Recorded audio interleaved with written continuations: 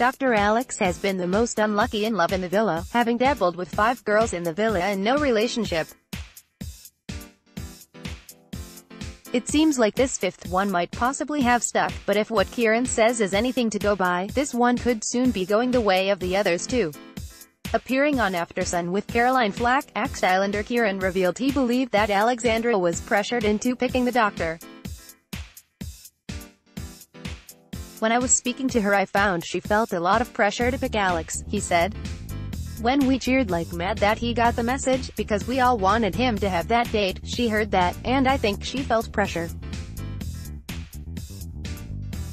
She knows everyone on the outside wants Dr. Alex to do well, so she felt a lot of pressure." His fellow Islander Idris concurred. "Idris, it's true. Is it a case of sour grapes at losing out?" Former contestant Grace spoke about how she lost her spark with Alex once she entered the main villa. "When I was in Casa Amor, he was a very good-looking guy. He's really handsome, and really interesting to talk to. We didn't establish a romantic connection, but he thought there could have been more, so that's why he tried to take me into the villa. But when we got into the villa things just changed." Caroline then joked they had the least amount of sexual chemistry of anyone ever. So far though, Alex seem to be doing well. Could it finally be the real deal? Or is Dr. Alex about to get his heart broken again?